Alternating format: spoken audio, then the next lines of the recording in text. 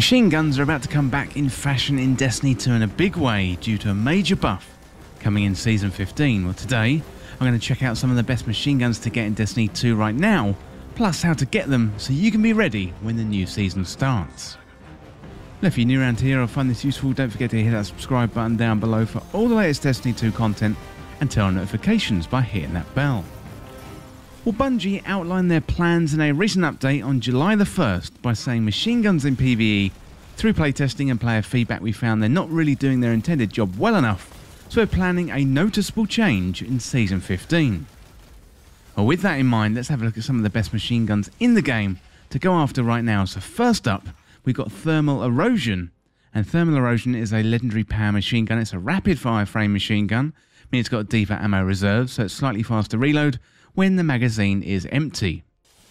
For PvP, Killing Wind, where final blows grant increased mobility, range and handling for a short duration, and dynamic sway reduction for that increase in accuracy and stability when holding down the trigger.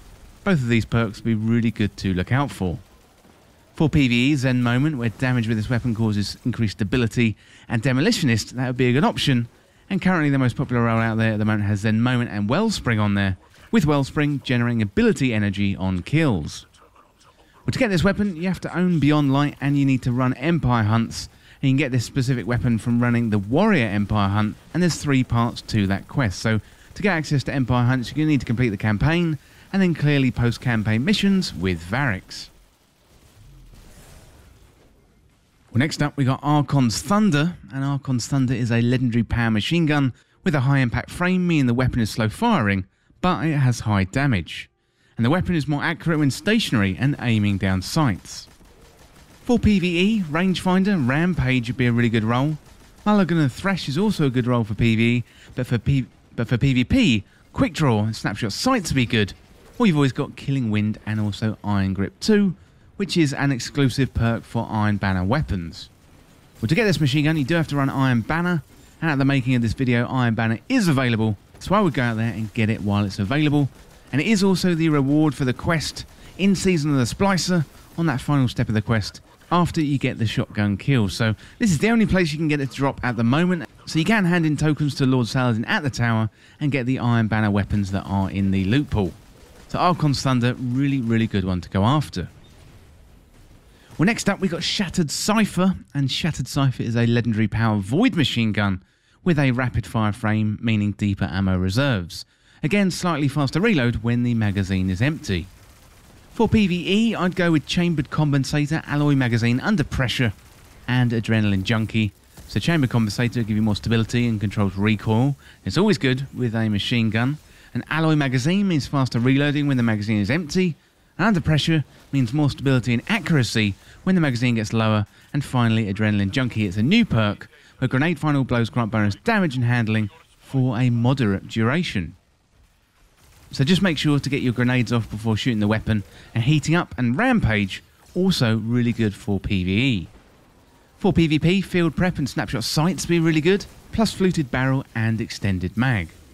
Well, to get Shattered Cypher, it is a random drop from the seasonal activity in Season of the Splicer, and you do need to run the Override missions. So there's 2 chests at the end of the Override activity, and the one on the right provides the seasonal loot. So this is where you're going to get it to drop. Also, if you level up at the Splicer Servitor, you get a chance for a drop of some seasonal loot. So it's worth noting you do need access to Season of the Splicer to get Shattered Cypher, but I reckon it's worth it. It's a really good machine gun. Well, next up we got the 7th Seraph Saw. So this one is a high impact frame machine gun, meaning slow firing and high damage. It's more accurate when aiming down sights. For PvE, Auto Loading Holster and Vorpal Weapon are decent perks, but also you got Clown Cartridge and Firing Line, whereas for PvP, Zen Moment and Opening Shot is a decent pick. So this one can be picked up from Banshee44 when he's selling it, as it's in the world loot pool, or you can get it from random drops from engrams and activities, and it is worth noting you can get this one as a free-to-play player. Well, next up we've got the Swarm, and also it's Adept version 2. So the Swarm is a legendary power machine gun with a high impact frame, it's slow firing and high damage, and the weapon is more accurate when stationary and aiming down sights. The most popular role out there in the community at the moment is Killing Wind and Dragonfly. This is probably a good PvE role, and another decent one for PvE is Outlaw and Vorpal Weapon, for that increase in damage against bosses on Vorpal, and precision kills decrease the reload time with Outlaw. For PvP, dynamic sway reduction and Zen moment, well, that would be a decent role. We can get the Adept version of the Swarm from Grandmaster Nightfalls, or you get the regular version from the Nightfalls when the Swarm is available, and it is a random drop at the end. You won't get it on every run. So as you progress up the difficulty levels, you do get more of a chance at a drop of the weapon, so I would focus on Legend or Master Nightfalls for the most efficient way of farming this weapon. And finally today, we've got the #1 pick for the best machine gun to get in Destiny 2 right now, and I reckon that one is Corrective Measure, and also the Time Loss version too. So Corrective Measure is a legendary power machine gun with an adaptive frame, meaning it's got a well-rounded grip, it's reliable, and it's sturdy. For PvE, Arrowhead Break, Accurized Rounds, Rewind Rounds, and Firefly would be a great role. So Arrowhead Break helps control the recoil, increases handling speed, whereas Accurized Round gives you that boost in range, meaning you can stay back while firing the machine gun. Rewind Rounds is the Vault of Glass exclusive perk, where when the magazine is empty, it will refill from reserves based on the number of hits. And finally, we've got Firefly, another returning perk from Destiny 1, where precision kills with the weapon increase the reload speed and cause the target to explode, dealing solar damage to nearby enemies. For PvP, extended barrel, extended mag, dynamic sway reduction, tap the trigger, so that would be a decent role for PvP. Well, to get this one, it's a random drop from encounters in the Vault of Glass raid, and this is the only place in the game at the moment you can get the machine gun to drop. So the Corrective Measure can drop from the first encounter, the Conflux, the third encounter, Templar, and also the fifth encounter too, and that is Atheon.